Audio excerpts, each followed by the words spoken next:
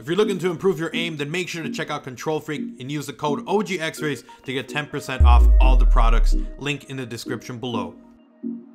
Yo guys, what's up? It's XRAYZ. Welcome back to another Call of Duty Modern Warfare video. We're also going to be talking about Black Ops 4 in this video.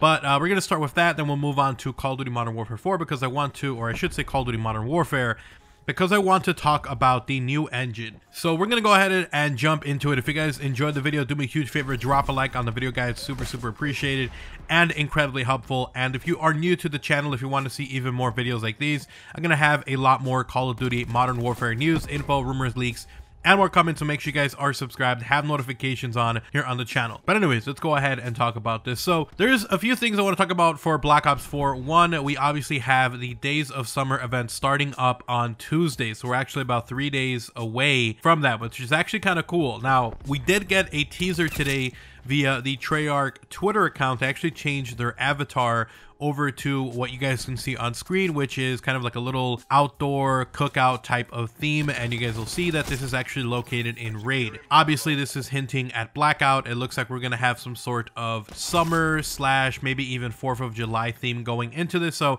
it's gonna be interesting to see what the map looks like. Are they going to change the actual style of the map to like a summer style again, or will they keep the spring look that we had before? So it's going to be very interesting to see what ends up happening with that. But we do have Days of Summer starting up on Tuesday, which means we're getting new snipers, new weapons, new reactive camos, new camos in general. So I'm actually very excited for Tuesday.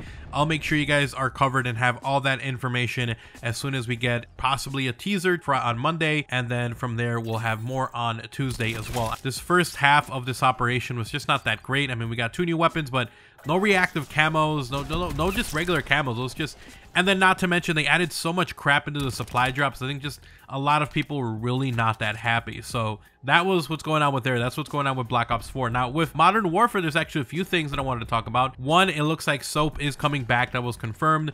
There have been a little bit of details on the Modern Warfare co-op, which we talked about yesterday. Leaks talked about that, but more specifically, it looks like it's some sort of take on Spec Ops, but albeit way bigger than anything we've seen before. But the big focus here is going to be talking about that new Call of Duty Modern Warfare engine, or they're calling it new, but really it's a super revamp of the old one. So it's not completely new. Okay, so a lot of people are like, well, is it a new engine or an old engine just revamped? It's literally just the old engine, but like taken to the next level, which is actually kind of crazy. So I've actually seen a lot of people complaining and saying, well, they're saying it's a new engine, but it's not a new engine. I want a new engine. And I wanted to explain a little bit about that first before we jump into what some people have said about the new engine and what they think, because they said that it's like leaps and bounds ahead of what we've had before in Call of Duty, which I'm super excited for. But you know, there's always that group of people who are like, well, it's not a new engine, so that sucks. They should have made a new engine by now. And I want to talk about that because that correlates actually to another event that has happened within other studios, and I believe this was actually back when I think it was Kotaku or Jason Schreier actually posted a story. I don't know if it was exactly him, but I know it was an article on Kotaku where they were talking about the crunch that Anthem had trying to make its way as a game.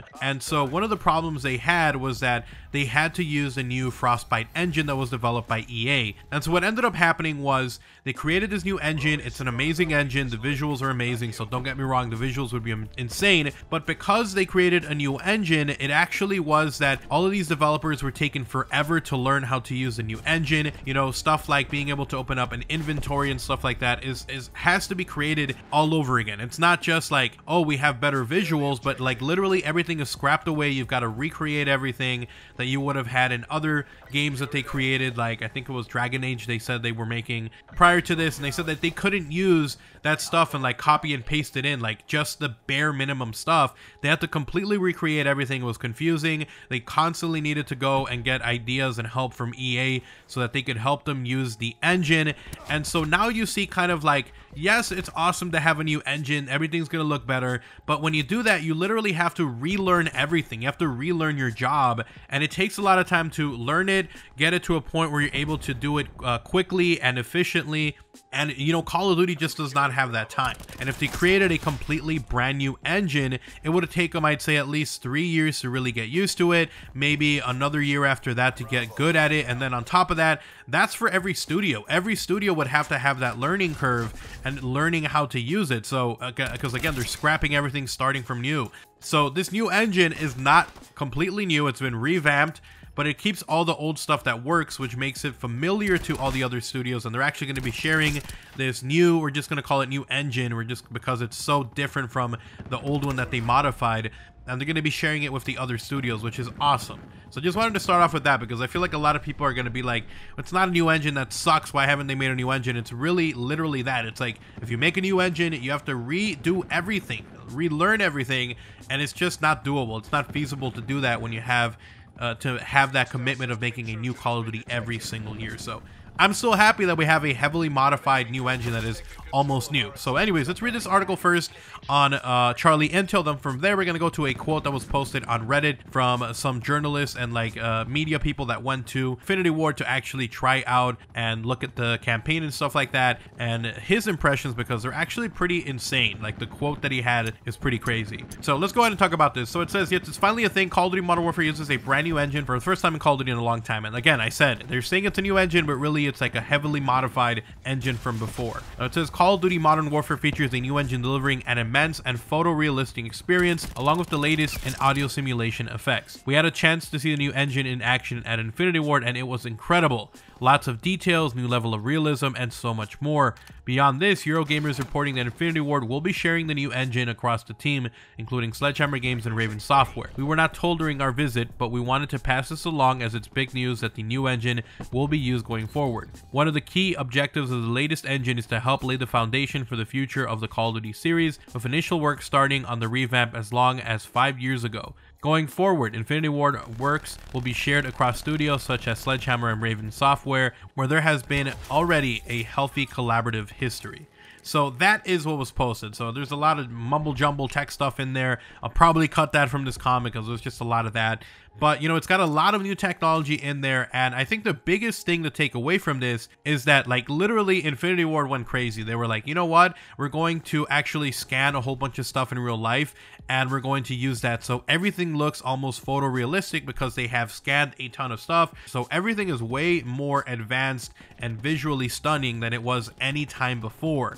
So again, not necessarily a new engine, and from what I have heard, the rumors and, you know, talk that I have heard is that Infinity Ward Poland, which was a studio that opened about 5 years ago, they specifically were open so that they could do research and work on stuff. So it might be that they themselves, for the past 5 years, have been working on this engine, which is absolutely insane. But anyways, I want to transition from that to this post that was posted on the Modern Warfare subreddit. Now, this is actually from an article. I'm not sure what the article is. There wasn't any credit given, but this is basically what the quote is. It says, the final cherry on top of this is that there's a new engine, in quotes.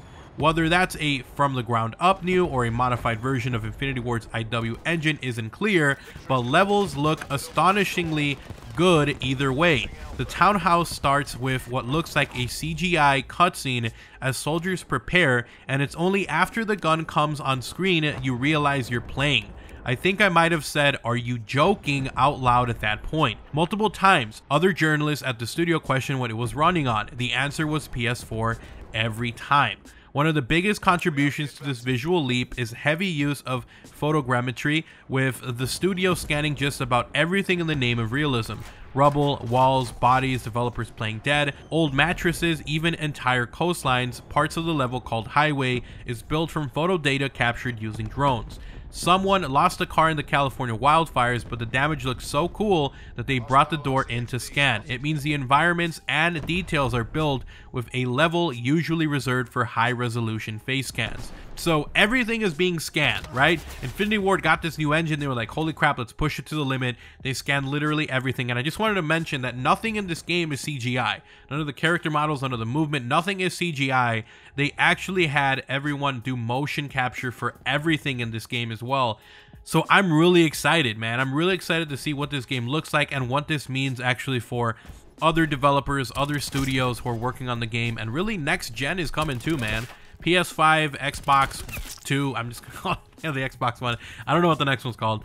But, you know, it makes me excited to see what's going to happen with that leap to the next gen as well. So I am excited.